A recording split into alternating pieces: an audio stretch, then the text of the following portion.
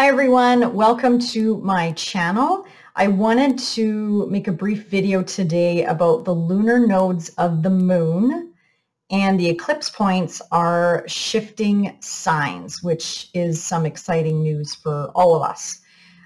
So we are moving away from the Gemini Sagittarius axis and we're moving into the Taurus Scorpio axis, and this is happening middle of January 2022. So with the North Node transiting Taurus for the next 2 years, approximately, our money, our values, our self-worth, our beauty, food, love, material things will be up for some changes for the next couple years. And also all of us will be welcoming in some new changes into at least one area of our life. Now at the South Node point that's transiting Scorpio, this is an opportunity for all of us to let something go in our life. So in this first video, I'm going to focus on the Taurus eclipse points and how that may be playing out in each of the signs. And I'll complete a second video specifically for the eclipse points that are hitting Scorpio. So just to give you some background on the nodes of the moon, so all of us have these nodes in our birth chart. They basically give like a flavor of fate, destiny, karma. They ultimately move us towards our higher purpose, our higher good, which is ultimately where the North Node lies in each of our charts. Now at the South Node is basically what we have perfected in past lifetimes. So that is our comfort zone. So when things get rough in this lifetime, we naturally want to revert back to the South Node point. So it is uncomfortable to move towards the North Node, but ultimately that is our life direction or soul purpose. So the last time the North Node transited Taurus was in April 2003 to December 2004. So think back during this time of your life and what sort of was happening in your life at this time. What sort of themes were coming up for you? Also, August of 2012 to February 2014 is when the North Node was transiting Scorpio, so they were reversed. So again, very similar themes might be coming up.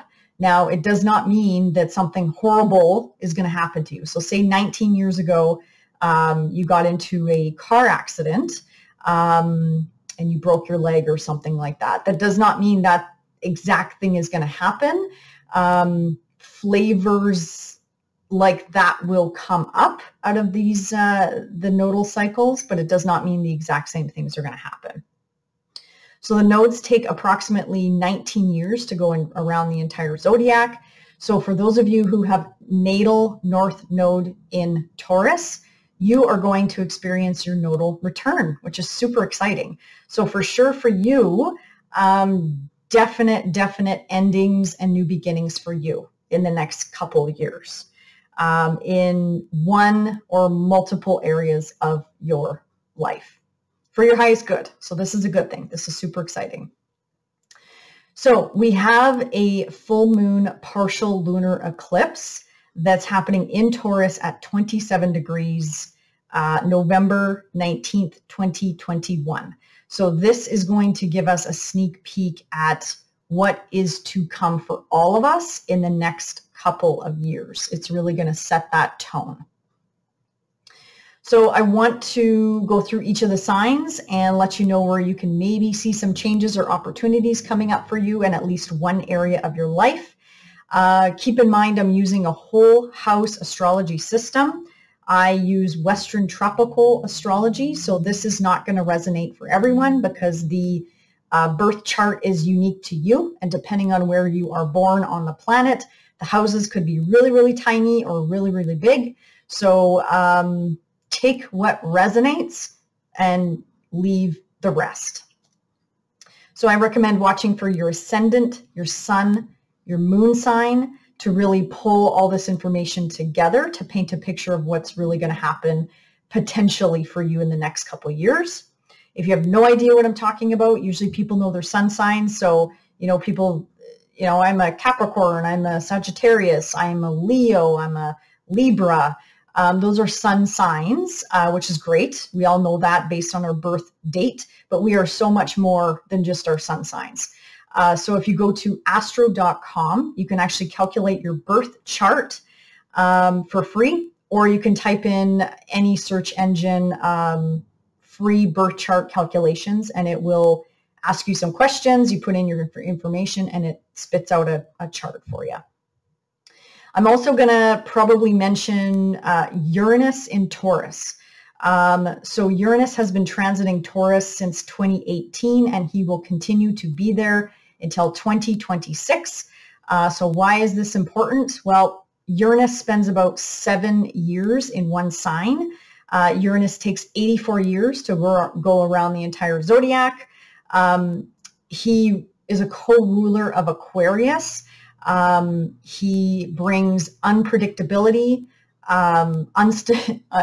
instability, unexpected change, freedom. Basically, where Uranus is in your chart, you cannot be controlled. You cannot fit into a little box.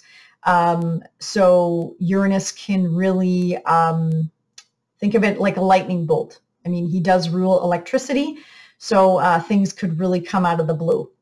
So with the North Node transiting Taurus, the North Node will conjunct Taurus at some point. So definitely all of us are going to experience this in the next couple years. And especially if you have personal planets in Taurus, between Uranus and the North Node transiting Taurus, they're going to conjunct some of your personal planets. So this might even play out for you in a larger, different way. Okay, so with that said, let's start with Aries. Aries, this is happening in your second house of money, work, finances, income, your values, any sort of material possessions, basically what belongs to you. So there's definitely going to be some changes in this area of your life in the next couple of years. And with Uranus in the second house, it is considered lucky. Now, I'm not saying put a second lien on your house or something like that, or taking out a new mortgage against your home.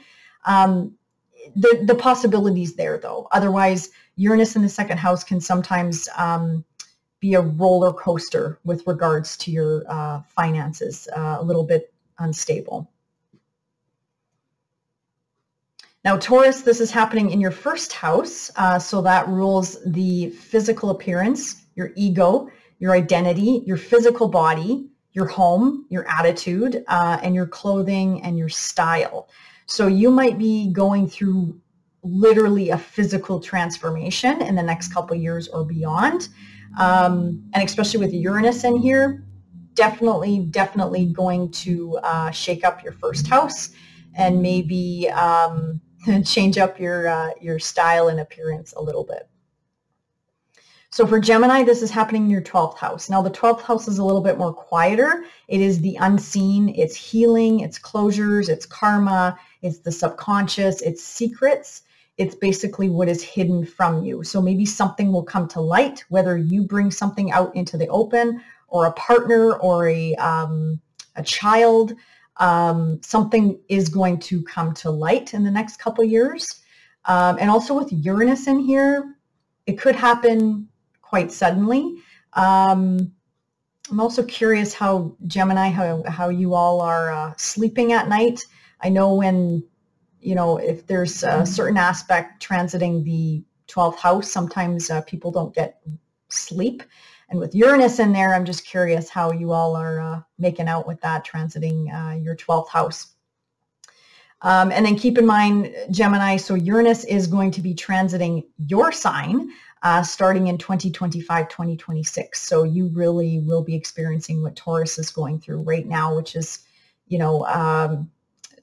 physical appearance, the body, going through that sort of transformation. So Cancer, this is happening in your 11th house of friends, groups, community, your hopes, your wishes, your dreams, what supports you and brings you good fortune. So this is a lucky house. And And with Uranus in here, it could bring you some luck. But like I mentioned to Aries, don't sell the farm, so to speak. It's just a possibility with Uranus in here. And if it does happen, a stroke of good luck is a stroke of good luck, right? So you could be really, with the North Node transiting, friends could be coming and going. So maybe old friends drop away and you welcome in some new friends. With Uranus in here, you could be attracting some very interesting friends, to say the least. Now, Leo, this is happening in your 10th house of career, reputation, public image, your long-term goals. This is also a parental access. So the 4th house, the 10th house is a parental access. So a mom or a dad could be needing your assistance or some sort of parental figure. 10th house usually rules the father, but in some circumstances, it could also be the mom as well. So Uranus in here, definitely shaking up that part of your chart. So I have a feeling, Leos, you're probably maybe frustrated with your career right now.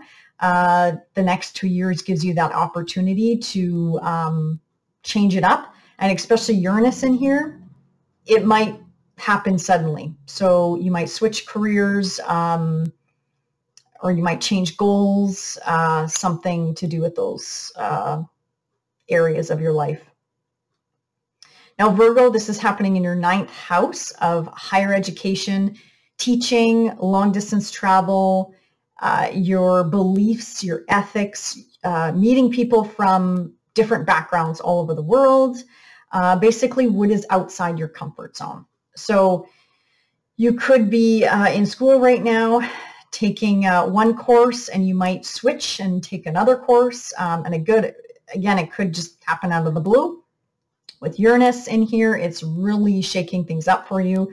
Or you could maybe move to a whole other time zone or a whole other country with Uranus being in here definitely for the next several years. Now, Libra, this is happening in your 8th house of rebirth, sex, transformation, taxes, debts, loans, joint finances, property, inheritance, and this also rules the shadow. So Libra, maybe you've been trying to get a mortgage the last couple of years, or maybe you've been just trying to get a car loan. Maybe you've been trying to eliminate debt. So this will, the next couple of years looks pretty good in this area of your chart. And also with Uranus in here, you could get a stroke of good luck. But like I mentioned before, don't sell off everything and blow all your money on lottery tickets. I'm just saying it's a possibility in this area of your life. So that is definitely lots of transformation for Libras in the next couple years. Scorpio, this is happening in your opposite sign, Taurus, which is your 7th house of contracts, marriage, legal matters, business partnerships, relationships, basically in general. The 7th house rules the other, those you are connected to. So you could be getting married in the next couple years.